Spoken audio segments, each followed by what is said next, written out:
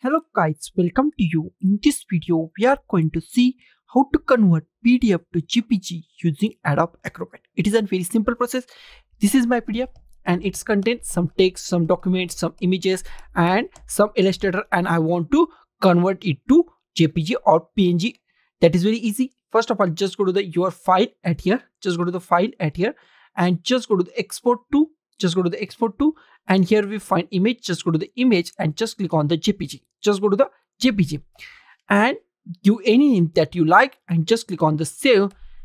Now I am saving on the desktop, so I just go to the desktop and here we find our all files. Okay, I have five pages PDF, so it is give me a 5 pages. Okay, this is not file. Okay, now this is our file. This is second, third, fourth, fifth. Okay, so all files or all PDF pages are converted to JPG. So guys, this is the simplest way to convert all PDF pages to JPG or PNG by the simplest way. So guys, thank you for watching this video. Don't forget to like, share, comment on this video, and don't forget to subscribe the channel. Thank you guys.